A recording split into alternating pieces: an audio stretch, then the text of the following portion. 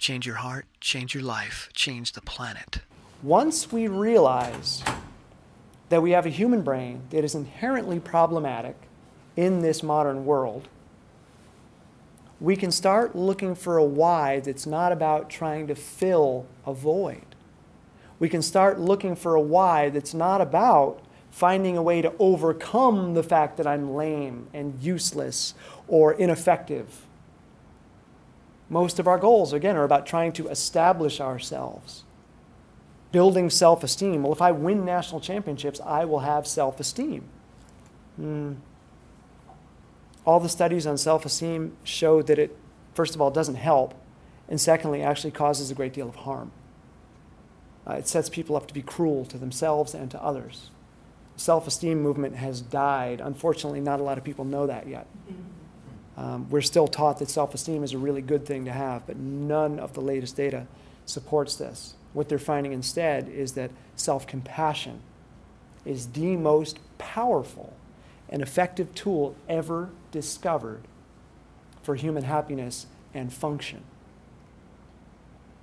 And you begin to approach self-compassion when you realize that you are not the problem. You have a brain, and you share it with every other human alive. And then you can start to see, oh, it's not me. It's my brain. And you can start moving towards goals that really inspire you, rather than, I hope they inspire other people so that they'll think better of me.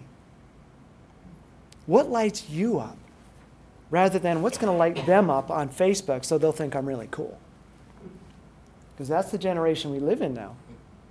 If you're not inspiring on Facebook, you just disappear from the feed. If you don't have something interesting to say, some real cool picture or some medal to show of your race, like, hey, look at my medal!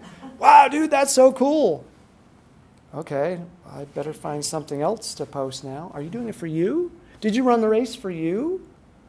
Or because you wanted to show it on Facebook? It's no one's fault that change is hard. It's no one's fault when you fall off the wagon. It's simply that you have a human brain. You're not weak.